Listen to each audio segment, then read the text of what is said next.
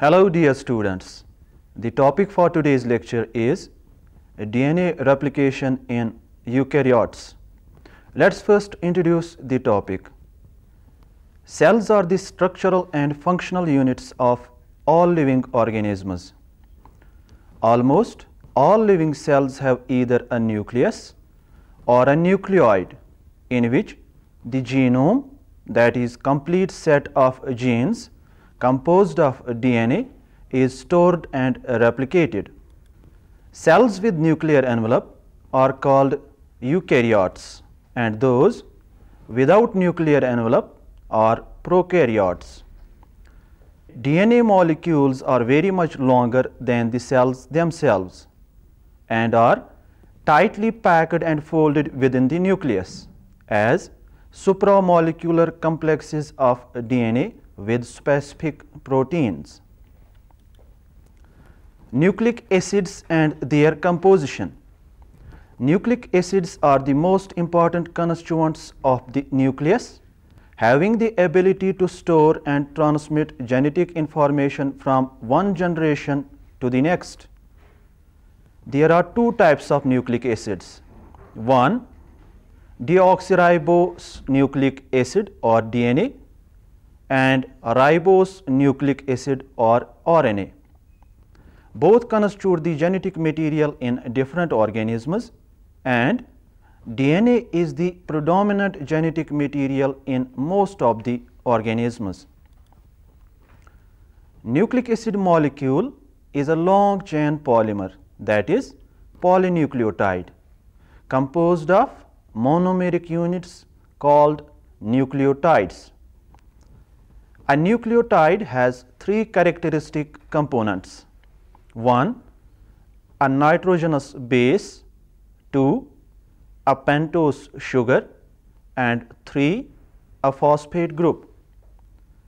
The nitrogenous base is of two types, pyrimidine and purine.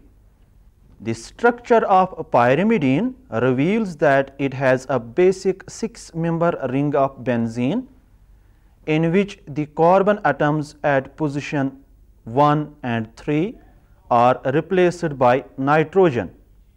Pyrimidines are of three types. 1, thymine. 2, cytosine. And 3, uracil. Thymine and cytosine are found in DNA, whereas cytosine and uracil are found in RNA. The purine has a double ringed structure, that is, a 5-member imidazole ring is attached to the 6-member benzene ring. Purines are of two types, 1, adenine and 2, guanine. Sugar, which is the second component of nucleotide, is ribose in case of RNA and deoxyribose in case of DNA. Ribose is a 5-member carbon ring which consists of 4 carbon atoms, while the 5th carbon is outside the ring. In deoxyribose, an oxygen atom is missing at position 2 and hence the name deoxyribose. A nitrogen base coupled with sugar forms a nucleoside.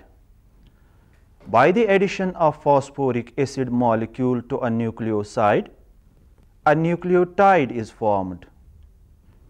The phosphate group is linked to the 2 sugar molecules above and below at carbon number 3 or at carbon number 5. When a number of nucleotide monomer units join through the formation of phosphodiester bonds, that is, involving 2 ester bonds, a polynucleotide chain is formed.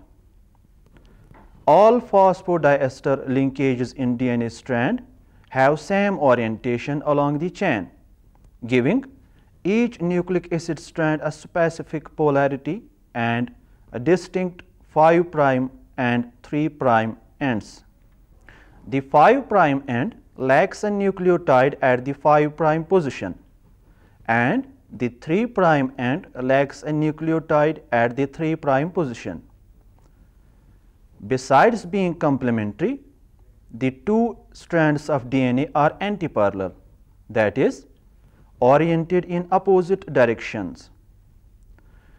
This directionality is important in DNA synthesis because DNA polymerase can only synthesize DNA in one direction by adding nucleotides to the 3' end of a DNA strand. Structure of deoxyribonucleic acid or DNA. Structure of DNA was discovered by J.D. Watson and F.H.C. Crick in 1953. The work of Watson and Crick has been supported by X-ray diffraction picture obtained by Wilkins and his associates. On the basis of studies of chemical analysis and X-ray crystallography, the most important features of DNA molecule are as: 1.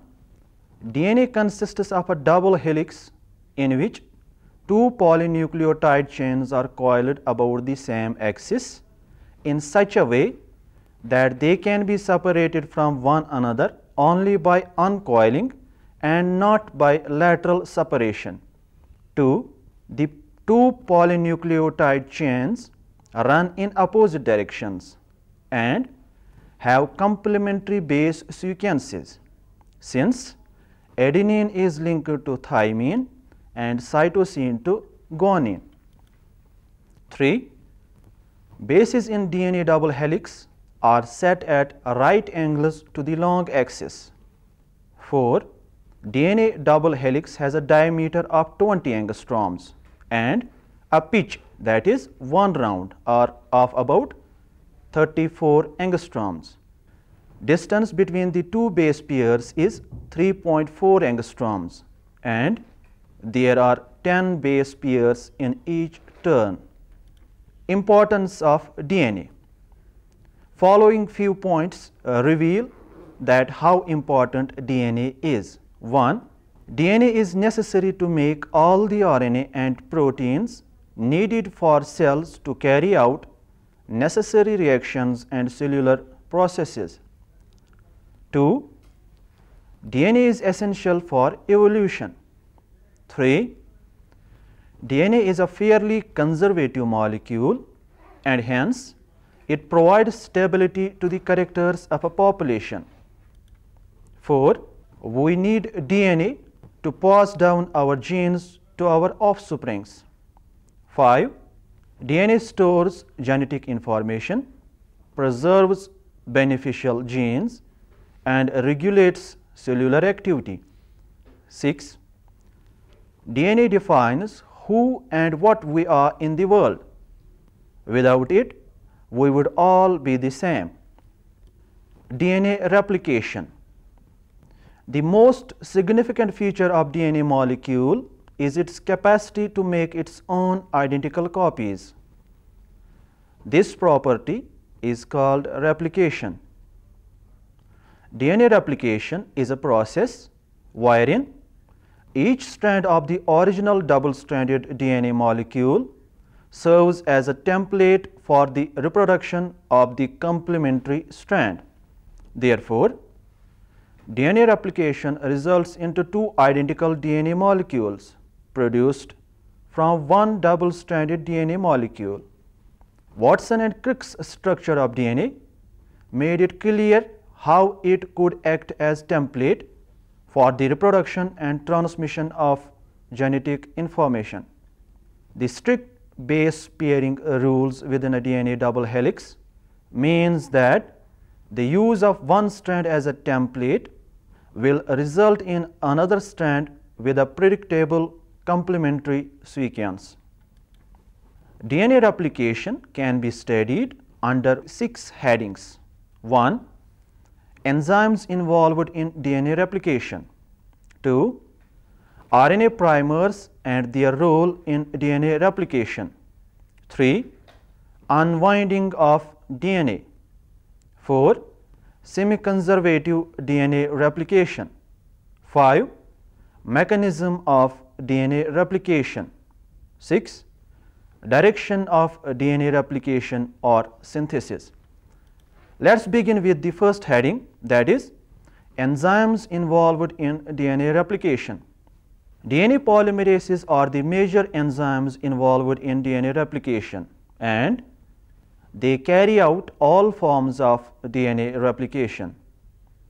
A DNA polymerase cannot begin a new DNA strand synthesis. However, it can only extend an existing DNA strand. 3 types of DNA polymerases are involved in eukaryotic DNA replication. 1. Polymerase alpha, 2. Polymerase delta, and 3. Polymerase epsilon. Polymerase alpha elongates the primer and is involved in the synthesis of a leading strand. Polymerase delta has a leading role in the lagging strand synthesis. Polymerase epsilon is involved in the leading strand elongation besides polymerase alpha. Both polymerase alpha and polymerase epsilon are highly processive and have proofreading, that is 3' to 5' exonuclease activity. RNA primers and their role in DNA replication. DNA polymerase enzymes can initiate DNA synthesis only if there is RNA primer. This primer is a short piece of RNA, that is an oligonucleotide, onto which deoxyribonucleotides are added. It is synthesized first at 5' end and serves as a primer for DNA synthesis. RNA primers are synthesized by a DNA-dependent RNA polymerase called primase. Primases can initiate a new polynucleotide strand complementary to a template strand, and they themselves do not require a primer. Primer is synthesized from the primase using single-stranded DNA as template. DNA polymerase delta uses short stretch of available RNA to initiate DNA synthesis in the 5' to 3' direction. The 5' to 3' exonuclease activity of DNA polymerase delta removes the RNA primer from the newly synthesized DNA strand. Unwinding of DNA. The DNA must unwind to expose the single strands in order to proceed for the replication. The initiator proteins, also called origin recognition complex, bind to the double-stranded DNA at the origin of replication, which are usually adenine and thymine rich portions. Initiator proteins lightly unwind the DNA using energy from adenosine triphosphate or ATP. Enzyme helicase continues the unwinding after being attached to the unwound DNA. Enzyme topoisomerase promotes the separation of strands by enabling strands to swivel or supine around each other to remove the buildup of twists. Single-strand binding proteins, also called SSB, maintain the separation of strands and allow them to serve as templates. SSB proteins also stabilizes the unwound region, and at this stage a replication fork is evidenced. Enzyme primase binds to the first priming sequence on the template strand and synthesizes a short RNA primer that is complementary to the DNA template. DNA polymerase delta uses the primer to initiate DNA synthesis by adding deoxyribonucleotides to its 3' end. As DNA synthesis is continuous in the 5' to 3' direction, the leading strand requires only one priming event. Next, RNA primer is made for the lagging strand, and DNA polymerase alpha extends the strand. DNA synthesis is discontinuous in the lagging strand and hence requires a series of RNA primers. DNA in a lagging strand is synthesized at the 3' end of each primer, generating an Okazaki fragment that grows until it meets the adjacent Okazaki fragment. The RNA primer is then removed by the 5' to 3' exonuclease activity of DNA polymerase delta and is replaced with DNA by the polymerase activity of the same enzyme. The adjacent Okazaki fragments are linked together with covalent phosphoester bonds by the enzyme DNA ligase. Semi-conservative DNA replication. In semi-conservative replication, each DNA strand serves as a template for the synthesis of new strand. As a result, two new DNA molecules will be formed, each with one new strand and one old strand. Watson and Crick proposed the hypothesis of semi-conservative DNA replication, which was proved by the experiments of Michelson and Stahl in 1958. Michelson and Stahl grew Escherichia coli or E. coli cells for many generations in a medium containing the heavy isotope of nitrogen, that is N15, instead of normal light isotope of nitrogen, that is N14.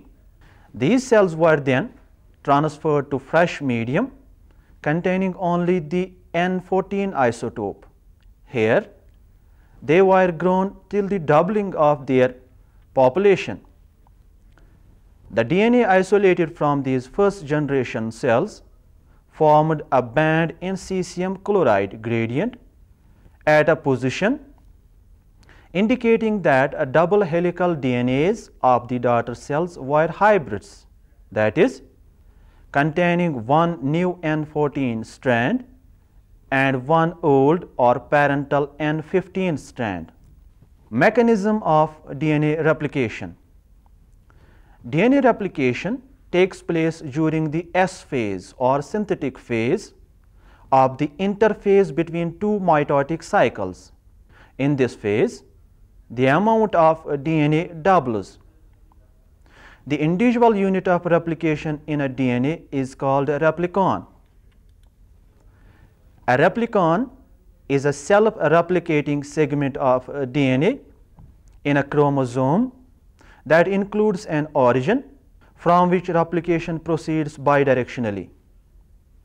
An eukaryotic chromosome possesses a large number of replicons, whereas prokaryotes usually have a single replicon. Replicons grow with the advancement of replication forks in both directions. The individual replicons meet and fuse while the replication fork approaches the end of DNA.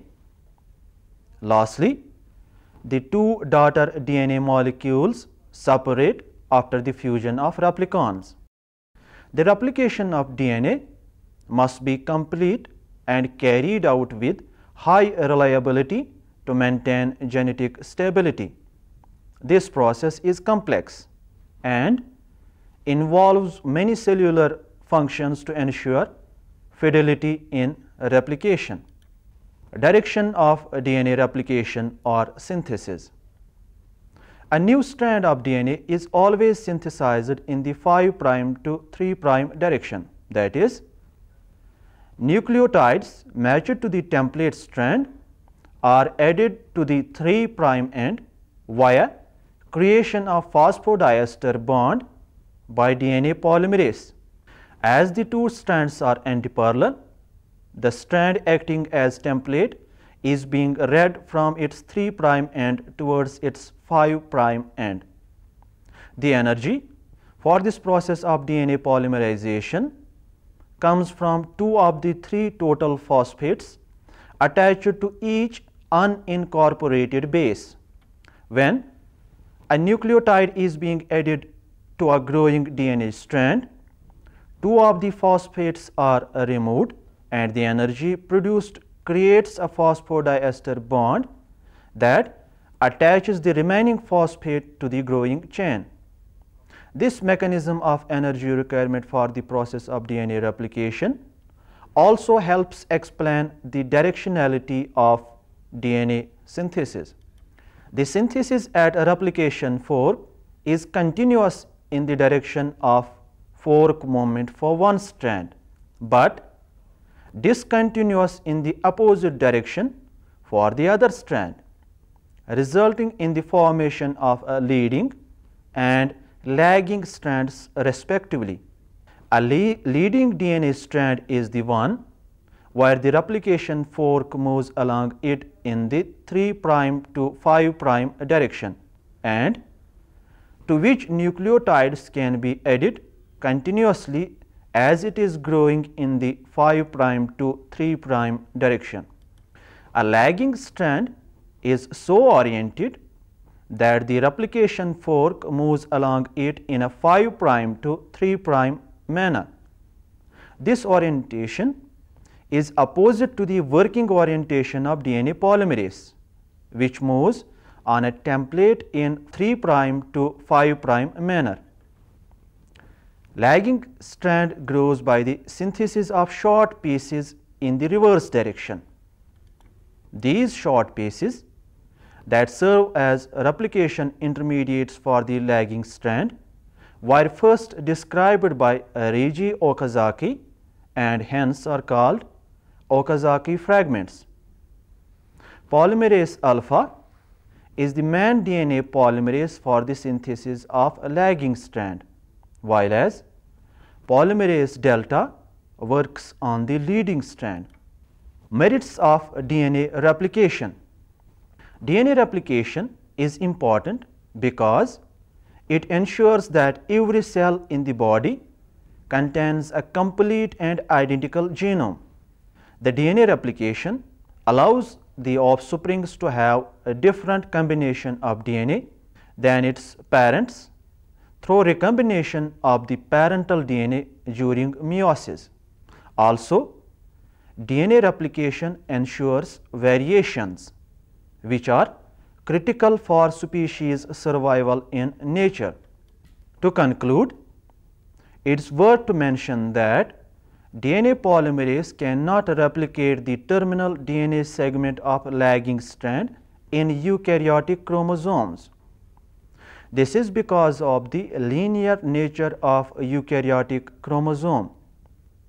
This single-stranded terminal end, which is called telomere of the lagging strand, will be removed by some exonuclease enzymes. If there is no mechanism to replicate the telomere region, the chromosomes will become shortened and shortened in each round of replication.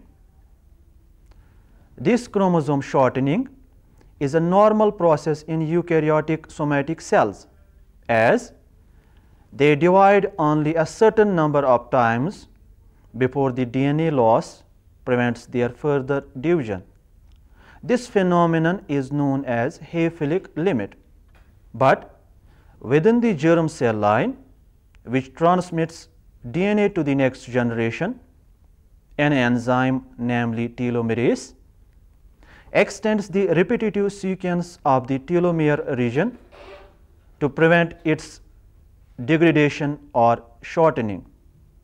Rarely, this enzyme, that is telomerase, may become active in somatic cells, leading to cancer formation. Okay, students, here in this lecture, we learned about the DNA structure. We came to know why DNA is important and how DNA replicates, and also we found that DNA replication is of utmost importance. With this, we come to the conclusion of this lecture.